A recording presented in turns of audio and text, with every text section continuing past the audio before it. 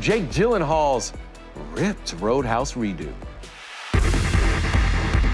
No one ever wins a fight. Roadhouse, you have the internet going wild. I just can't let go.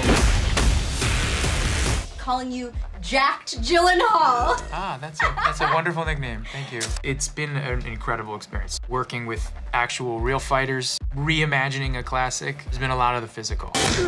I just slapped you. Are you all right? What? The 43-year-old has his guns blazing playing this ex-UFC fighter turned bouncer in an iconic role first made famous by Patrick Swayze in 1989. Same town, new story, huh, pal? E.T. was on that set.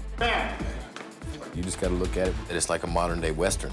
This adrenaline-fueled reimagination streams March 21st on Prime Video. It co-stars real-life MMA former champ Conor McGregor and Daniela Melchior, who plays Jake's love interest. People have a certain way of getting things done around here. Were you as, oh my God, about Jake Gyllenhaal's body transformation? I was speechless. He looked really good.